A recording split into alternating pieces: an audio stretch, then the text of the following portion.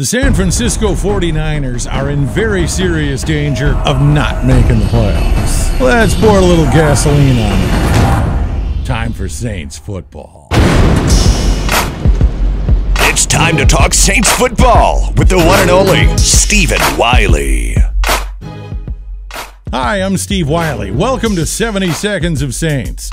You know, if you're a longtime fan of the black and gold, the San Francisco 49ers have been a thorn in your side for decades. Twice a year we had to deal with Joe Montana and then Steve Young. The first year the Saints made the playoffs, they had the second best record in the NFL, but they had to go in as a wild card because San Francisco had the best record in the NFL. There were several years right around the end of the 1980s where the Saints were the second winningest team in the NFL. Well, guess who was the only team that was playing better? They're not in our division, but they're still driving us crazy. 3 of the past 4 years we've been to the playoffs, and we got bumped out by them or Seattle. It's kind of funny because San Francisco's 4-4. They're in third place, and so are the Saints, but they're in first place.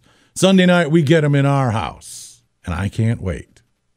And now it's time for Steve Wiley's Pick of the Week. All right, it's time to go to the Magic 8 Ball, but you know what? Magic 8 Ball, I don't need your help on this one, buddy. Here's the deal. 49ers come into the Mercedes-Benz Superdome Sunday night, and if you're a 40-whiner fan, it ain't gonna be pretty. For last week's segment of 70 Seconds of Saints, click right here. For more great content right here, click here to subscribe. And if you're enjoying 70 Seconds of Saints, please do me a favor and share it on your Facebook page, Twitter, Pinterest, whatever you got. Thanks.